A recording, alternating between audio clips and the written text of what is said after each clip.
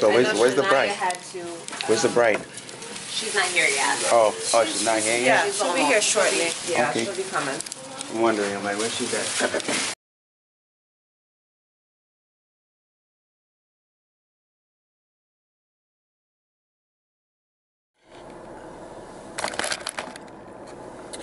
Alright guys, so I made it.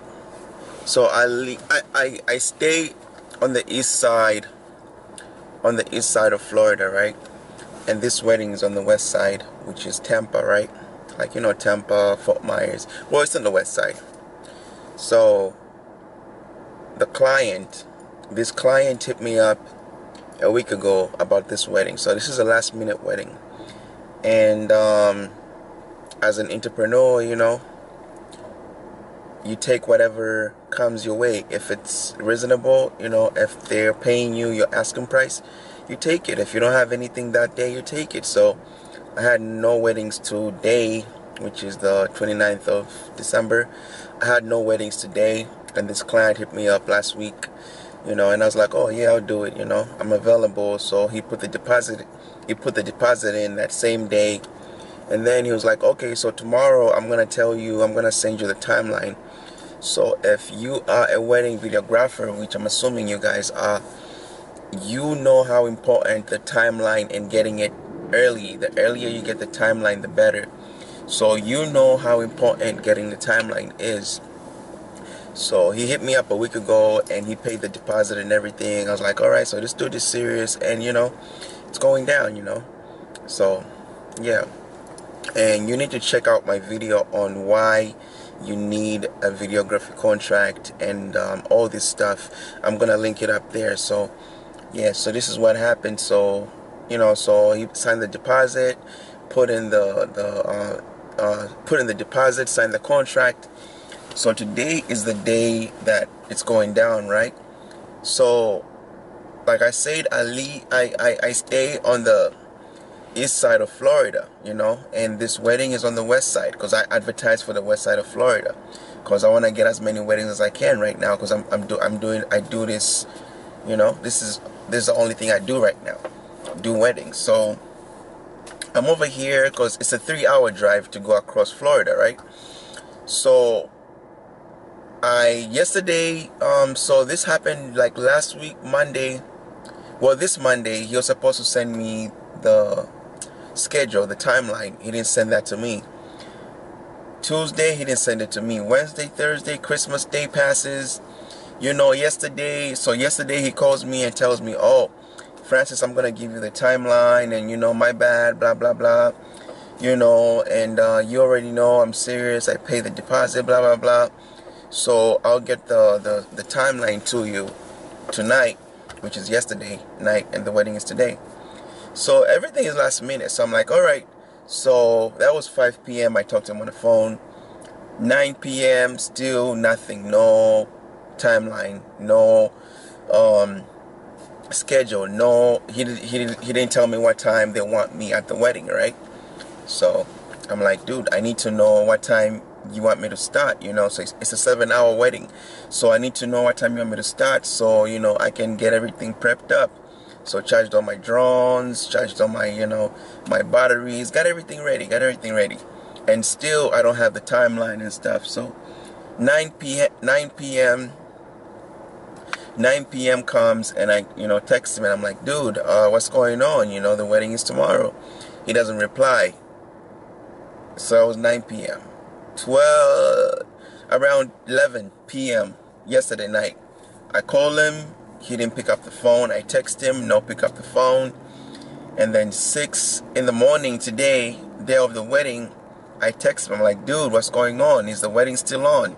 And I call him 6 in the morning, you know, because my wife is pressuring me. She's like, oh, you need to know so you can know what time you're leaving, blah, blah, blah. And I'm like, all right, don't worry, I got this. You know, I'm a patient person. That's a good thing about me, you know. I don't know if it's a good thing, but I'm patient.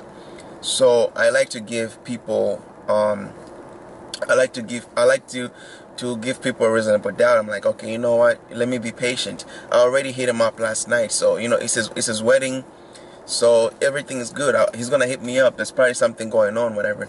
So no, you need to tell him blah blah. So 6 in the morning, 6 in the morning, I hit him up, and he didn't hit me back. Texted him, called him, nothing.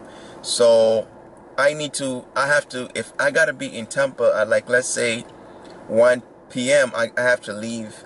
I have to leave from my side of town to here across Florida, because I gotta take the 60 for you guys in Florida. I have to, go across Florida, and it's gonna be like 3 hours, right? So if I leave at like 9, I'll be here at 1. So I had to know before 9. So I started getting ready and stuff.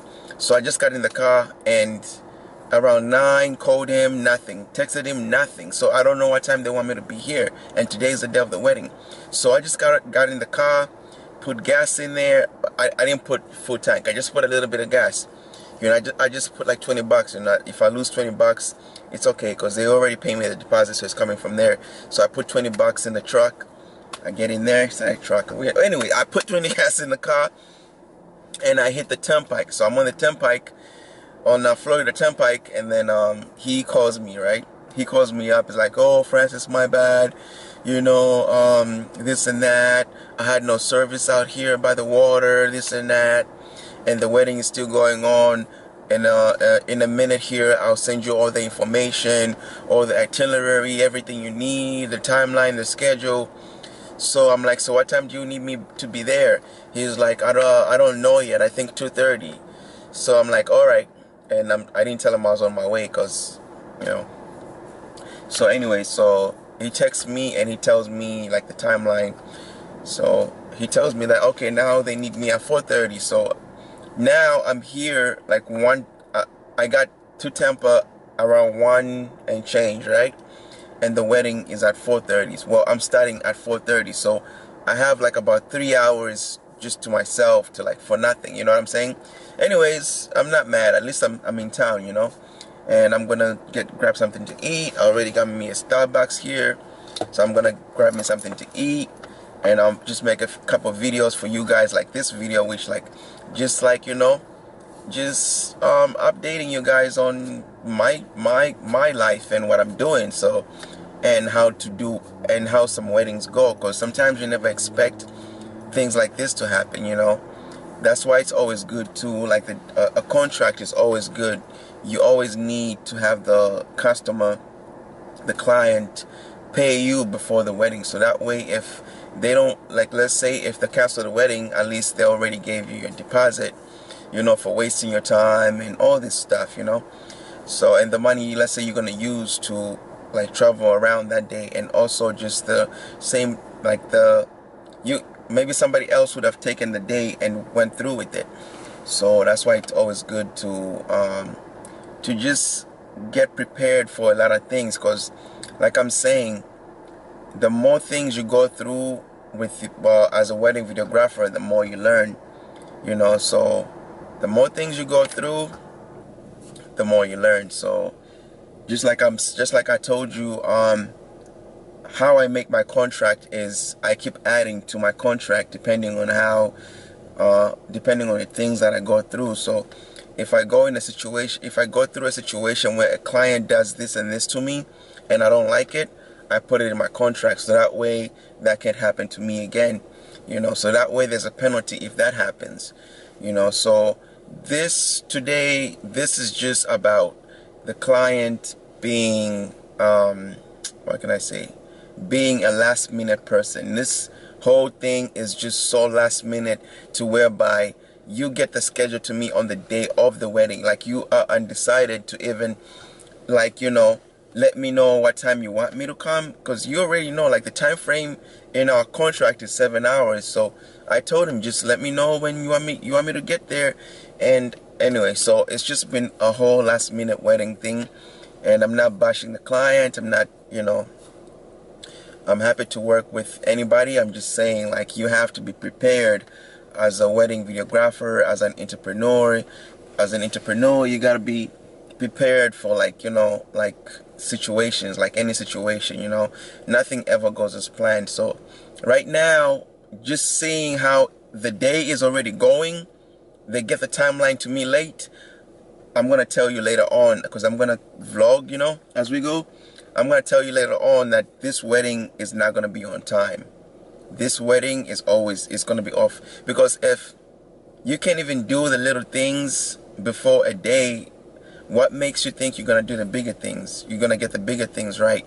So I'm telling you, this wedding is gonna be, everything's gonna be pushed back, you know what I'm saying? So let's see how the day goes. Let's see, and I'll tell you later on if I coded yes or no, if I was right. But let's see how it goes. But I feel like everything is gonna be pushed back, because if you are undecided about little things, what about the bigger things, you know? So that's just the video I'm trying to get to you guys. Like, you know,